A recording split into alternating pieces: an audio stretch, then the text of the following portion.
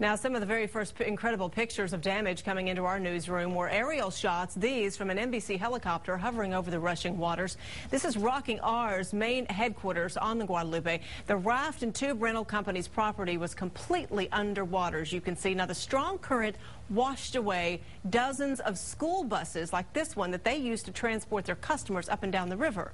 The flood is a huge hit to the businesses that make most of their money in the summertime months. KXAN's Erin Cargile is live on the river with their stories this evening. Erin. Well, good evening, Leslie. You would think these businesses would just be beside themselves right now, but that is not the story out here at all. Many have been totally wiped out before and are extremely optimistic.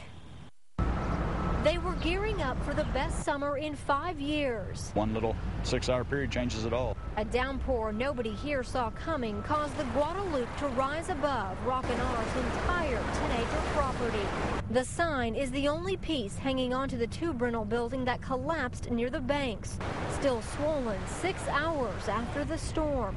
Up to 5,000 tubes are missing, and water picked up dozens of school buses used to shuttle customers and left them scattered and twisted beyond repair. Any used buses out there, we'll dang sure take a look at them. Manager Shane Wolf has been through this twice before. 98 came up unexpectedly, as this one did. 02, we had some time to prepare for it. So the unexpected is it's gut-wrenching for the most part. Now, this is Rocking R's main headquarters here. This structure was built back in 02 after the last flood and was designed to withstand floodwaters, and it worked.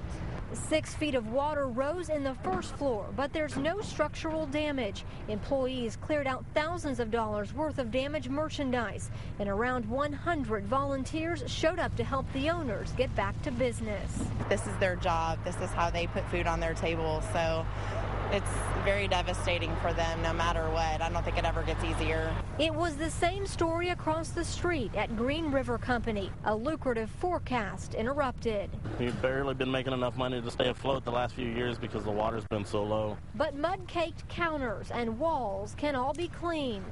Hopefully we can get open by 4th of July, which is, 2 or 3 weeks away. A fully stocked Bubba's Bar floated a mile and a half down the river. So it's our rescue for the day. Save the beer! This truck bed full of beer won't go to waste. They plan on rebuilding, and Rocking R hopes to be back to work in the next 2 weeks. It's Mother Nature. It's like farming. I mean, we're here. We'll take the punch. We'll wake up tomorrow and come back to work and get this thing cleaned up and get customers back out here before the end of the summer and have a good time.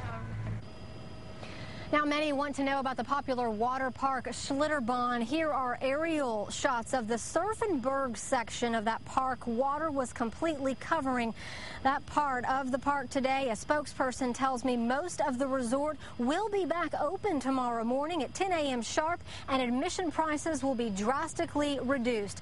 Now, crews will continue working feverishly overnight to get that park ready to go. Live in New Braunfels tonight, Erin Cargile, KXAN Austin News.